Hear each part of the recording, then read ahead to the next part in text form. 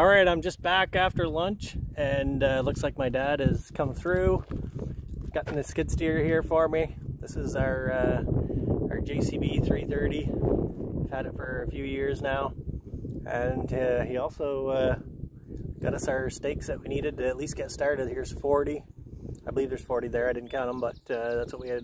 He had told me that we got this time, and then, as I mentioned, they're working on the other 70. So we're gonna take that skid steer and take those posts down and see if we can't get the first one set and go, so go around the perimeter, getting them laid out. He's also gone to get me an auger for it. I think most people, when they have the tools or the equipment to do the work with equipment, then I think they'll opt out on the hand tools when it comes to digging holes. So, and that's exactly what I'm doing. So anyway, we're gonna get the post hole driller or auger on the skid steer probably this afternoon, and then we'll carry on with the post. For now, I'm going to go and put these posts in the holes that I've got dug and get some good lines pulled and mark out the next sections of or the next posts that need to go in between those. So.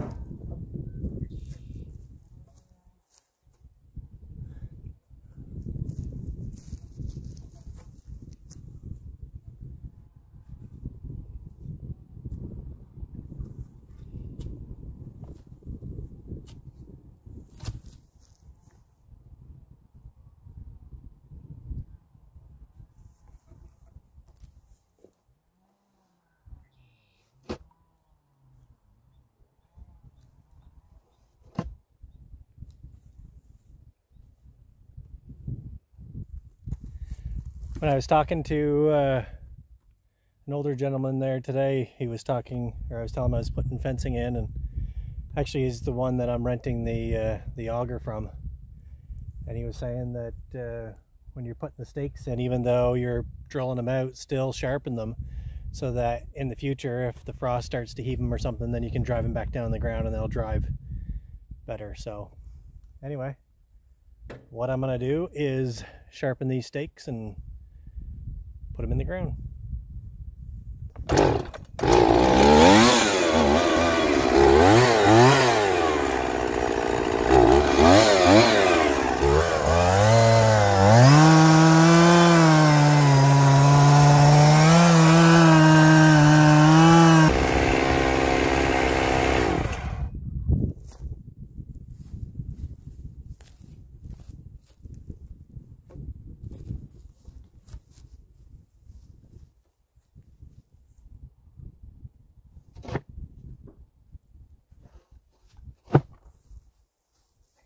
I don't know if you can see that.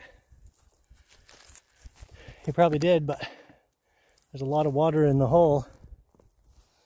And yeah, it splattered out when I got it all over me.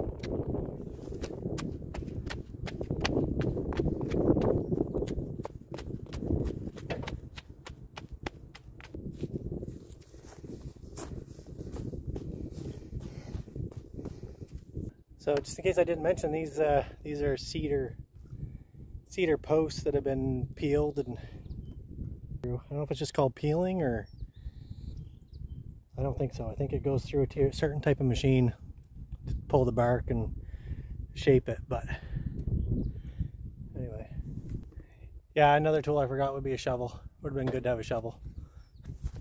What I'm going to do is sharpen some.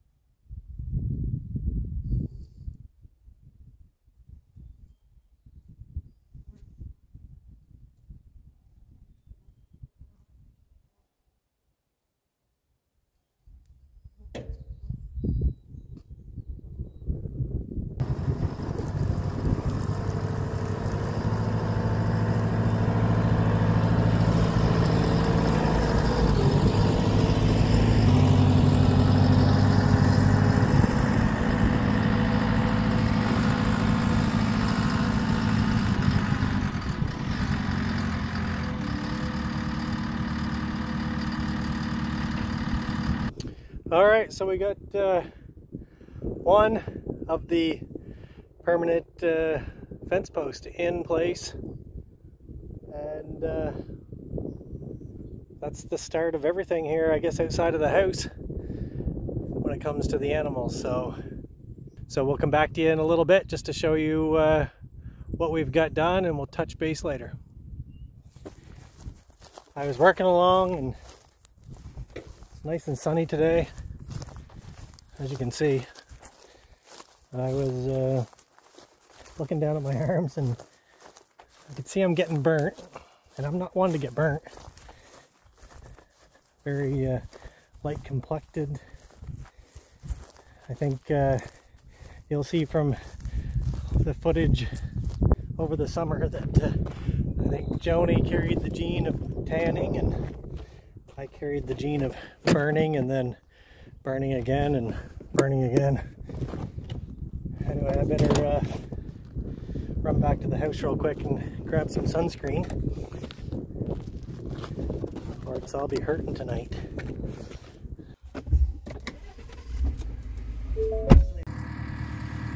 Hey everyone, it's afternoon. I think it's 4:30, or just after 4:30 in the afternoon. You can see, get my finger in the right spot here. My dad finally was able to gather up all the parts and pieces we needed. We had borrowed or rented a auger from somebody else, got it here, hooked it up, and fittings weren't right, of course, because JCB have their own attachments. Well, I don't know if it's their own, but it was different than what was on the auger. So anyway, we finally got the auger at 4:30. I'm gonna still spend a few hours putting some holes down and getting some post in, and hopefully we'll get at least all the corners still in today as we had planned. So we've gone from manual to the equipment, so much better.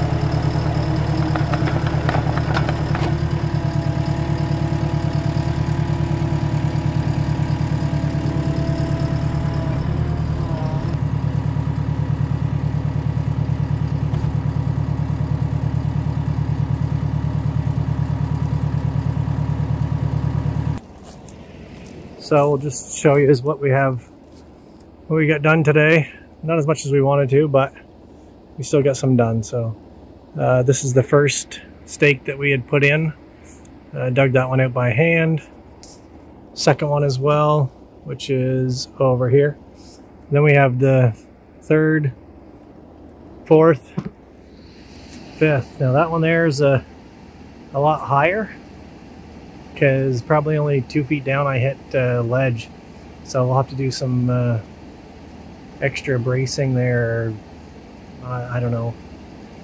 I guess I'm doing corner braces anyway, so hopefully that'll be enough to hold it. If anybody has any comments or any thoughts on how to stiffen that up any better, or if it needs any more, then go ahead and add some in the comment section. But so tomorrow morning we're gonna take it over to here, which was where we're gonna put the gate. Over here I'm gonna put a gate on this side of the driveway and a gate on the other side of the driveway, so that will swing both gates open to cross the driveway, so that we'll be able to move the cows from the paddock area over into that first pasture, or into that pasture that's over there, which will be that which I think that side there is probably about 4-acre field, I would say. Just that's a pure guess, so just based on the size, looking at it, I would guess around 4 acres. I could be off on that. I probably am off on that actually, but anyway, that is what we did today. Like I said, it's 6:20. Gonna go home, have some supper, play with the kids.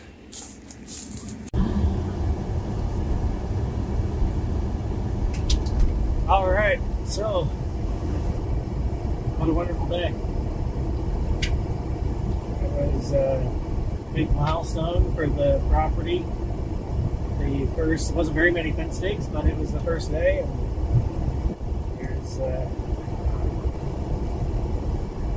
here's a few in, so the next day will get easier, and it'll get easier because now I'm all prepared. So I guess the only thing I got to bring tomorrow with me is the shovel. So today I use my foot, so I'm pushing the dirt back in the holes, but and then maybe a bigger 2x4 or something for tangible material in versus the 2x2 that I had. 2x4 would probably be better, do a better job, compact a little quicker.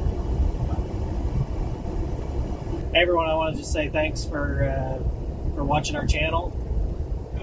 Joni and I and the kids are super excited. You can tell the kids are kind of warming up to it, especially a couple of them, but there's still a